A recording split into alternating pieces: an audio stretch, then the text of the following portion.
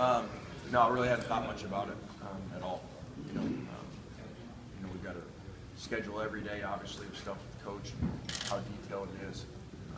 Really, I didn't know if I was doing this until last night. Has coaching been easier for you this year, not having to deal with us and the peripheral stuff and just focus on coaching? Well, not about the media, but just it's been easier to coach offense. I think, being a head coach for as long as I was, you kind of forget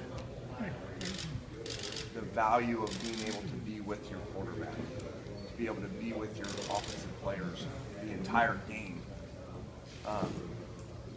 I don't watch now. I don't even watch it play.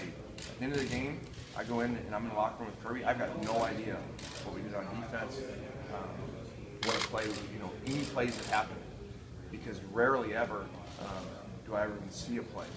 I just stay with Blake, stay with the offensive guys, go over the last series in detail, go over what we potentially will see in the next series, adjustments, and that's very foreign to what I had been doing.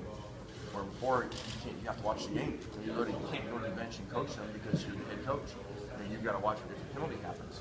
You've got to make adjustments, make calls, decisions throughout the game. So it's been different.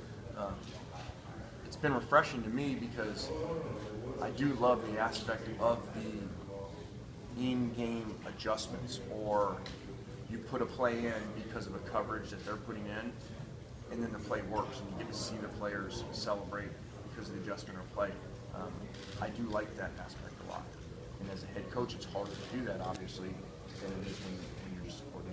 Given the success that you've had this season, has it been self-assuring for you, given the good success you've had as a play caller? I really hadn't thought about it that way at all. Just extremely excited for all the offensive players, but especially for Blake. Here's somebody. Now we're in an age now with kids of things don't go my way, we're going to move you. We don't like the coach there in ninth grade, we're going to put you on a different team because he doesn't play you. As opposed to you stay and you play and you fight through it. And Blake's an example of that. I mean, what do we see in the next month is going to happen all over the country? Quarterbacks that aren't happy are going to transfer. Well, he had so many opportunities every year, obviously, of not playing, getting moved positions, signing of Jake Coker as a transfer that everybody assumes coming in to be the starter. The kid never once mentions it. Never. I think I had one conversation, it's because I brought it up because I was worried it was on his mind about people being down on him or no trust or belief in him. Coach, I'm not worried about that.